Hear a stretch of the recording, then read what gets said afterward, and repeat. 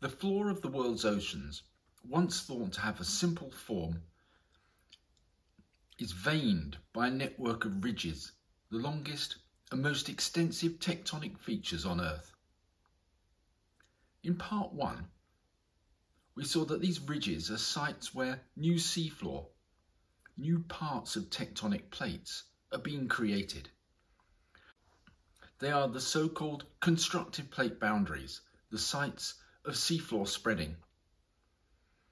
But this recognition is only the start of a story of plate tectonics and of understanding the geological structure of the ocean floor. This idea that the Earth's surface was crisscrossed by constructive plate boundaries was established in the 1960s. And moving into the next decade, constructive plate boundaries are considered to be narrow, exemplified by the Mid-Atlantic Ridge, illustrated here in 21st century mapping. But what's the geological structure? How is new seafloor created? It's this question we'd like to address in this video.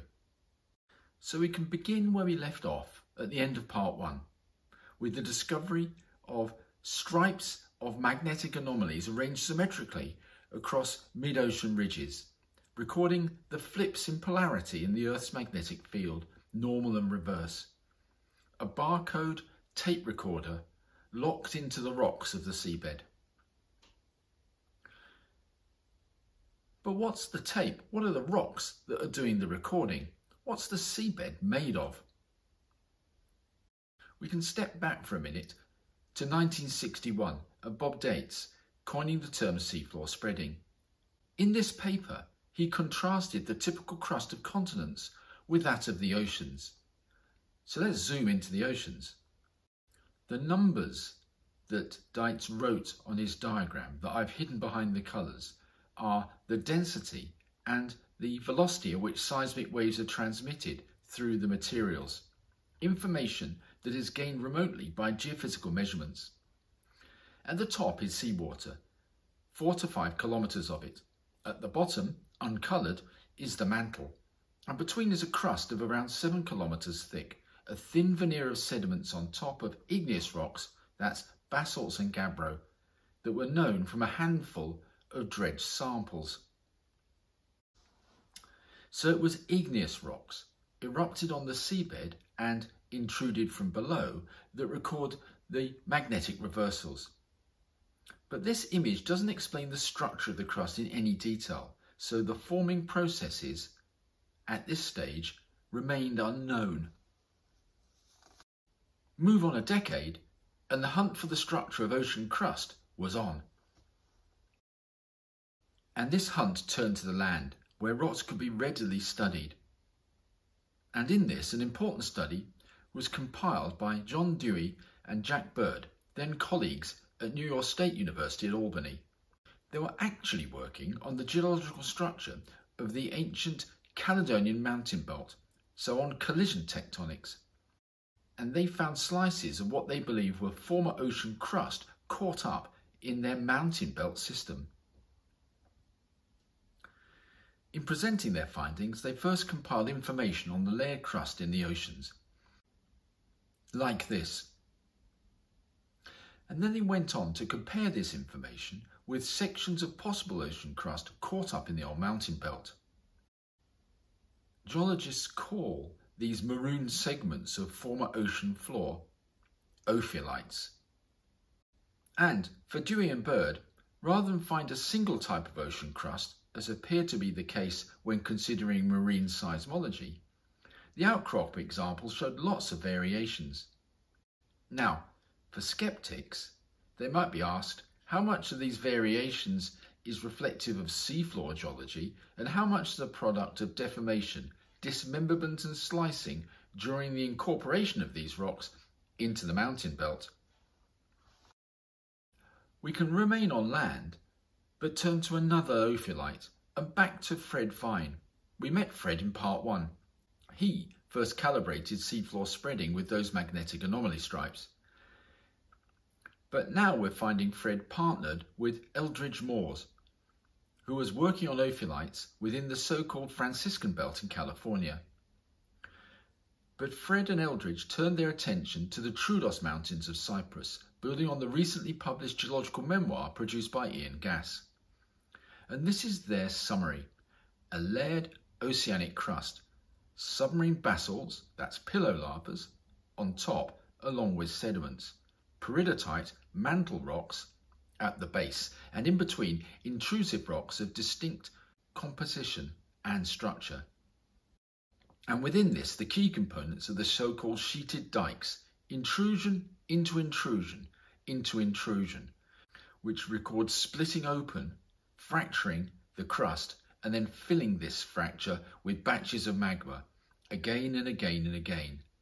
So the dikes are the fingerprints of seafloor spreading, of the creation of new oceanic crust in a systematic fashion. Presumably the dikes fed the pillar lavas above and were in turn fed from magma chambers, the gabbros, below. Fractionation in the magma chamber leaves denser crystals, the ultra-basics, at the base. Interestingly, for seismic waves, the ultra-basics look like peridotites, so the base of the crust determined geophysically would be here. But in terms of minerals and origin, the true moho, the crustal base, is here. Nevertheless, these are the key components of the Troodos ophiolite, and it fits the available information on constructive plate boundaries. So for many, the Troodos became the type example of oceanic crust, even though it's no longer part of the ocean floor. Although for some it was debatable whether it was actually formed at a mid-ocean ridge at all, but that was very much a minority view. And the Troodos went on to inform an ideal model of oceanic crust, agreed at a conference held in the early 1970s. This is the so-called Penrose model, published anonymously by the conference participants. And you'll find this in textbooks ever since. Oceanic crust, about 6 kilometers thick, with consistent layering, and its sheeted dikes that are the key component for understanding how plates are constructed. But hang on a minute, what of all that variety compiled by Dewey and Bird? Now, to a great extent, their aim was to use ophiolites not as proxies for seafloor, but to identify sites of former oceans in ancient orogenic belts, essentially as paleogeographic markers. But for ocean structure, does the variety outcrop reflect real complexity of seafloor geology? The question was largely avoided for almost a quarter of a century. There's a tendency amongst some, maybe most scientists, to seek simplicity, unified theories and type examples. So let's challenge that convention. We can now go on to see that the geology and tectonics of constructed plate boundaries is far more interesting. A single model isn't enough.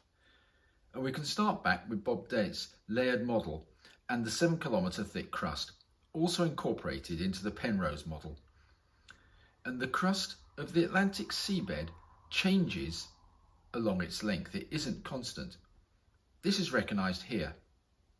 Why the change in thickness?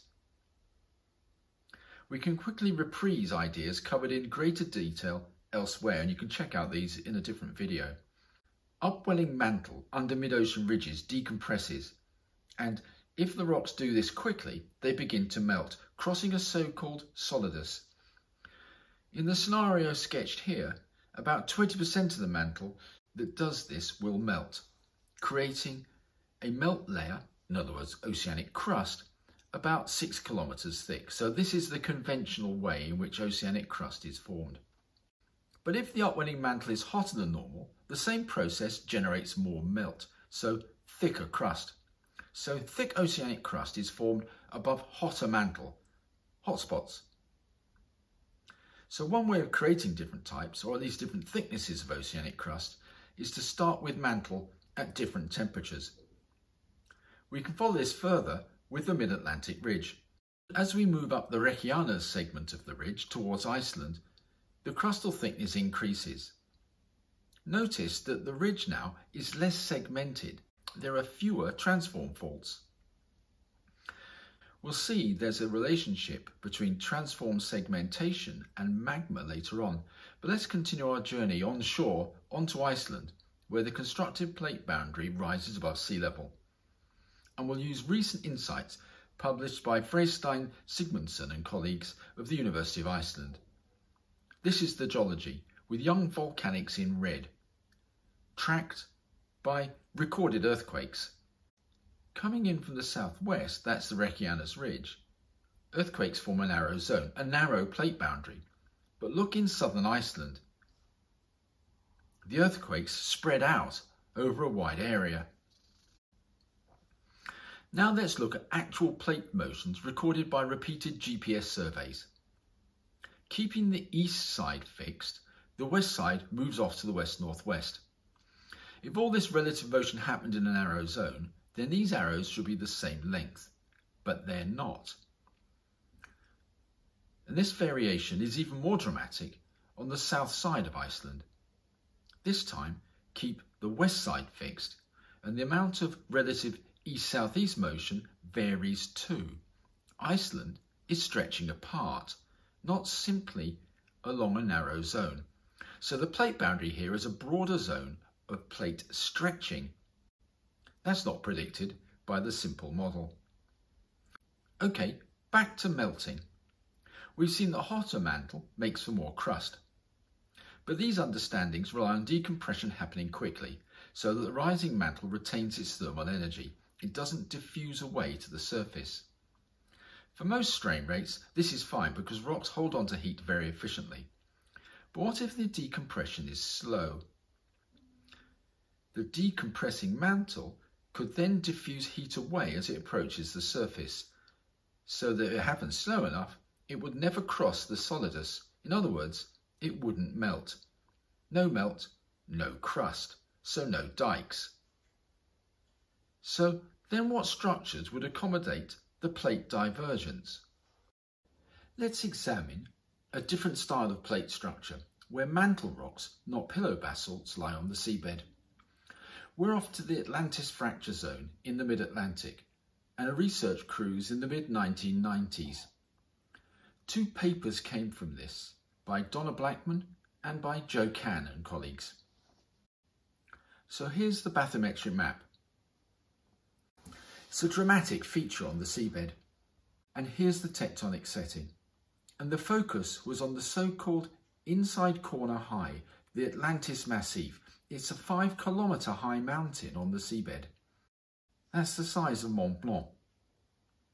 The surface of the massif is scraped, sculpted by corrugations that are parallel to the relative plate motion.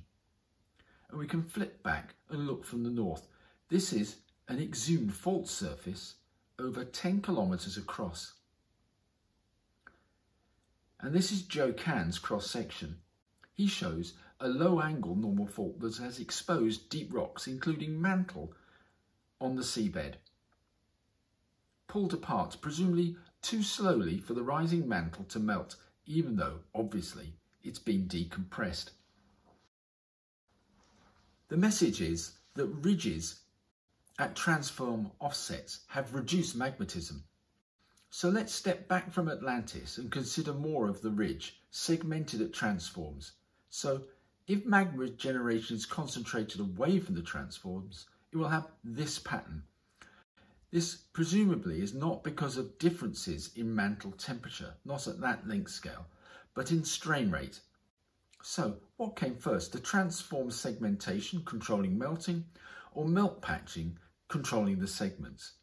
It's an interesting problem. Clearly, the mantle below this part of the Atlantic is only just able to create new crust. Okay, so where have we got to? Let's look back at the compilation we've been using so far that begins to address the variety of ocean crust structure. It's part of a review by Régent Herbet of the Université Laval in Quebec. He shows different types of ocean crust, beginning to capture the variety that we've had a tour around so far. Right, let's go back to a global view and Maria Seaton and colleagues' compilation of oceanic tectonics.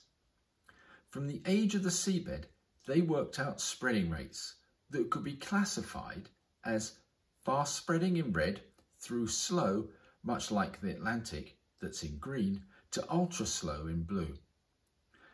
And to study ultra slow spreading in an active ridge system, it's off to the southwest Indian Ridge. It's a very rough bathymetric landscape, and dredge samples have discovered lots of mantle on the seabed. To get a more detailed picture, we'll turn side on, so north is to the left. This map compilation is by Tim Reston and shows the seabed relief is over 4 kilometres. Some areas it's smooth and some areas it's rough and rugged. Reston explains it like this. Okay, it's a complex diagram, but it actually makes a really simple point. The smooth areas on the seabed are fault surfaces, just like Donna Blackman and Joe Can showed for Atlantis. But here, it's much of the seabed is fault surface. That's a lot of faults. Now, this is Henry Dick and colleagues' map showing tracts of mantle, fault surface that is, exposed on the seabed. So ultra-slow spreading exposes mantle. It's faulting that does it, not igneous intrusion.